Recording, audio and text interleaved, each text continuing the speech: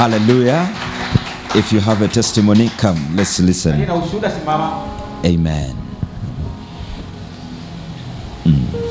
Praise God, church. Praise God again. Amen. Kwa majina naitwa Mama Pauline. Jesus is Lord. Nimesimama hapa kushuhudia matendo yake Bwana. Amen. And to testify the goodness of the Lord and the mercies of the Lord. Amen. For the last 2 months, there was some hardships. Kwa miezi miwili iliyopita nimekuwa na changamoto mbalimbali na kali. And Sunday I came to church. Mapili nikaja kanisani. It's only that the cameraman cannot show that a prophecy when man of God was prophesying to me here. Kwa runinga hawezi kuonyesha na mtumishi wa Mungu akanitolea unabii hapa.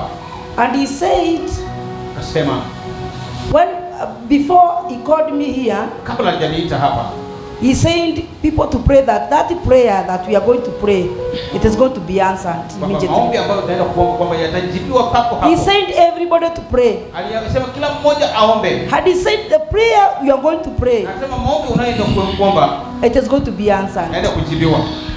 For me, I did not pray standing up. I knelt down. And I prayed to God. When the man of God was prophesying, he then called me here. And then he said, next week, it will be your week.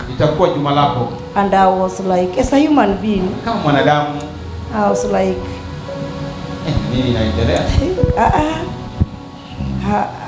napiga picha, nikasema let us tuone. Lakini I'm standing here to say how God has amazed me this week. As the prophecy came, as the prophecy was said, I cannot tell you one by one. But the week was ending yesterday. The week was ending yesterday. But from Monday, Tuesday, Wednesday, now yesterday was extra amount of the glory and the grace of God.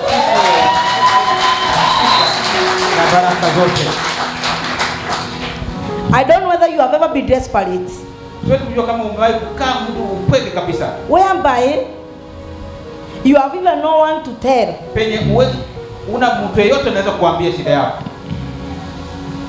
Wow. Even when you came to church here, we went to the children's home. We didn't have anything to cook. That Sunday we didn't cook. I had 20 boys who had gone for circumcision. Before I came to church Saturday, they had eaten nothing.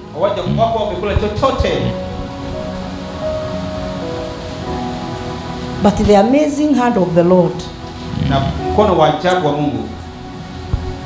siwezi kawahesabia moja moja, but yesterday was extraordinary. Tupigie Bwana Yesu makofi. Oh, come on, let's celebrate Jesus for that wonderful testimony. Oh, come on, those hands are not enough. Can we do it louder than that? Come on. If you have a testimony, come quickly. Hallelujah. Listen. Amen. Amen. Just help her to hold the microphone. Nimesimama hapa kutoa testimony. Kuna kijana yangu alikuwa ameshikiwa pale Rauda na akapelekwa huko Kamiti. Haku amefanya kitu si makaga, lakini alipelekwa. Nilikuja hii kanisa nikilia, mtu wa Mungu akaniambia atatoka. Akaniambia wacha kilio, atatoka. Saa hii na hata ukiona nikilia nalia kilio ya furaha,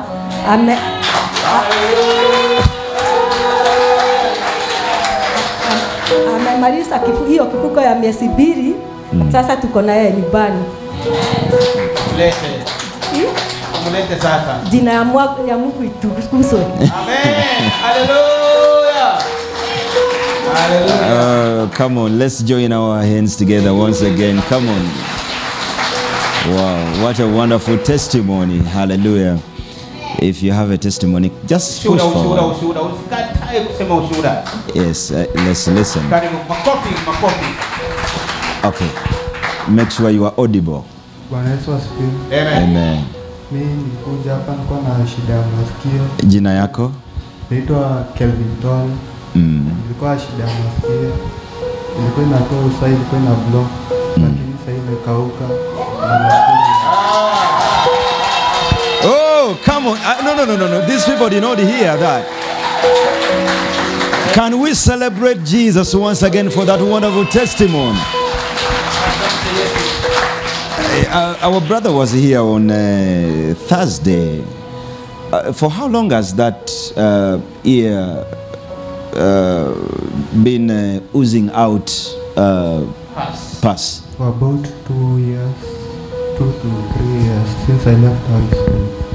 It was oozing blood. I mean pus, blood and pus for 2 years, and now it has dried.